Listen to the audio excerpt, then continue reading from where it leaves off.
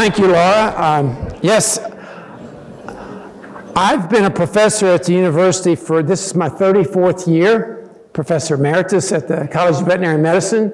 I retired several years ago, but I like to get involved in small companies, and Epivara is a small startup company, and we're pretty excited because small companies have big ideas, and therefore the name reflects what we're trying to do. Epic changes, and we're trying to change a very old problem.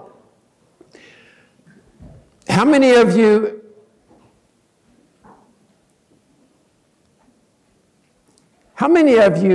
have had a dog or a cat that you've taken to have it neutered? Or you know someone who's had their dog castrated? Okay.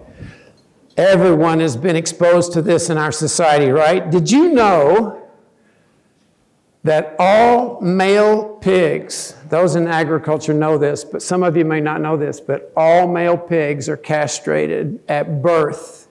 How many knew that? A lot in our society don't know that because they go out and cook the pork chop and it smells good and it tastes good, right?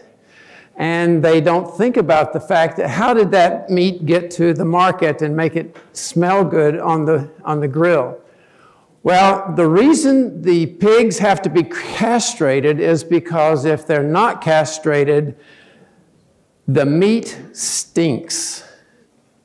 The smell of this meat, this cooking meat, to some people is pungent and gives off what is called boar taint.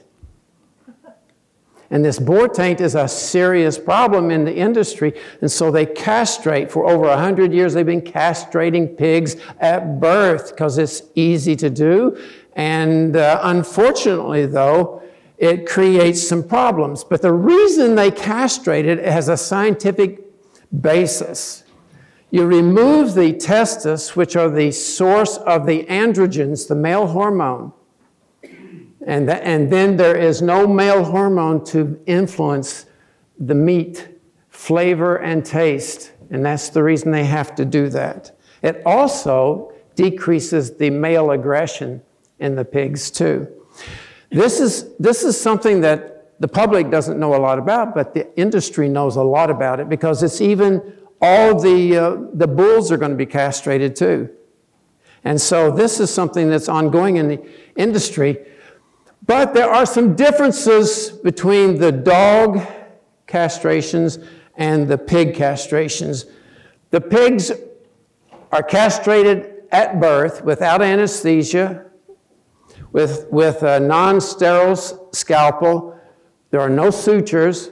It's very quick. It's done by the workers on the farm, and there's no post-operative care. So this is an ongoing problem that we have tried to deal with this from a technological point of view and science point of view, but it's never been solved.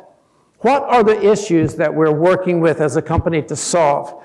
Number one is the welfare of the pigs. There is no way about it. If you've ever seen this done, there's no way of denying that this is stressful, it's painful, and it's a trauma, but fortunately, they're young pigs and they get over it in a couple of days. Well, it's still a welfare problem for the pigs. And in Europe, they've tried to ban it. We've talked to several farm managers and they all say the same thing. This is a personnel problem. Many of the personnel do not like to do this. There's a high turnover already in this industry, in the pig industry, and it contributes to that. So it is an ongoing problem. It's amazing to me that in 2020, in an age when technology is increasing logarithmically, science is solving many, many problems in the agricultural industry. The adoption of alternatives, and there are some alternatives out there to castration, these are actually declining. So to solve these problems, to be able to find out why the industry is not adopting alternatives to castration, our founder and president, Dr. J. Coe, has put together a team of scientists with over 100 years of combined reproductive biology experience. Well, unfortunately, I probably make up about 50% of those 100 years. But anyway, he's put together a good scientist with a focus on the idea of taking the basic science of endocrinology and reproduction and solving this problem of castration in the pigs. To do that, we have to look at this cartoon, basic cartoon of reproductive axis in the pig. It starts in the brain, the hypothalamus, and then that is where you have the onset of a cascade of hormones. This cascade of hormones begins in the hypothalamus. It's initiated by some neurons called the kisspeptin. I'm serious, K-I-S-S, kisspeptin neurons. And this hormone cascade then proceeds through the pituitary, which lies right under the hypothalamus part of the brain. And then hormones are then sent into the bloodstream to the testis to control the release of the male hormones, the androgens, which then stimulate sperm. Without androgens, you have no sperm. Without androgens, with the androgens though, you end up having boar taint. So, the purpose of our company is to figure out a way to disrupt the reproductive axis at birth so that we inhibit the development of the testis. By blocking, it's fortunate the product we're developing blocks the kisspeptin neurons. It turns out people are calling the kisspeptin neurons the master neurons of reproduction. So if we are able to block the master neurons, then you prevent this cascade of development. You block then the androgen hormones being synthesized. You block spermatogenesis, and you block the boar taint, the smelly meat. The innovation, we call the product that we're developing Epifix. It will be a single injection that is given soon after birth. So that's perfect for the pigs.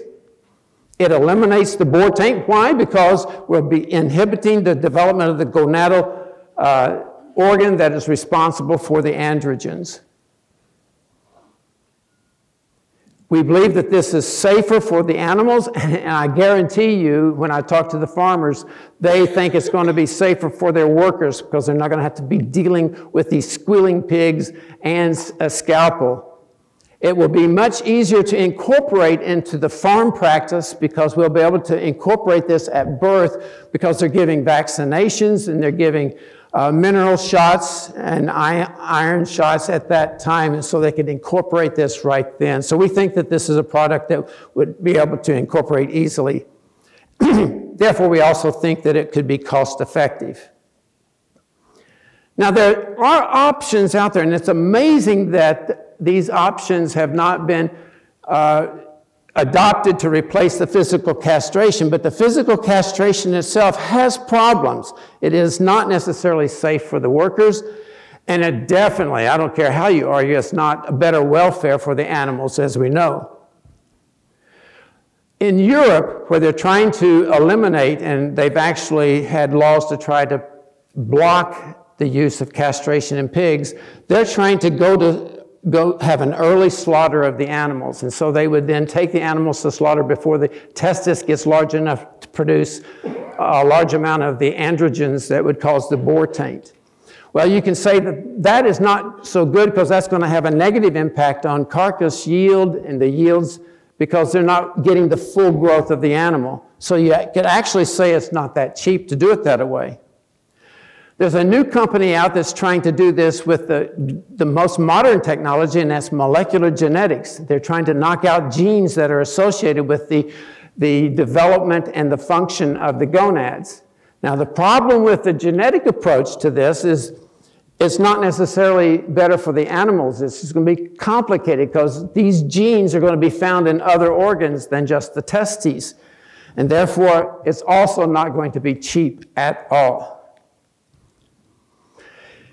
There is a product that's FDA approved. It's on the market and it's being used in some countries, and it's called immunoinhibition or immunocontraceptive.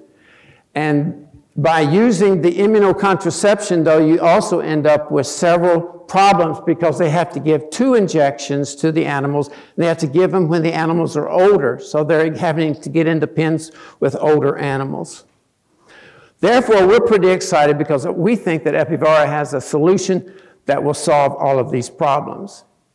We have some wonderful rat data. Of course, at the university, we do rat data all the time, but the rat data is not what I want to show you. I want to show you what we're trying to do is take that and translate that into something that's useful on the farm.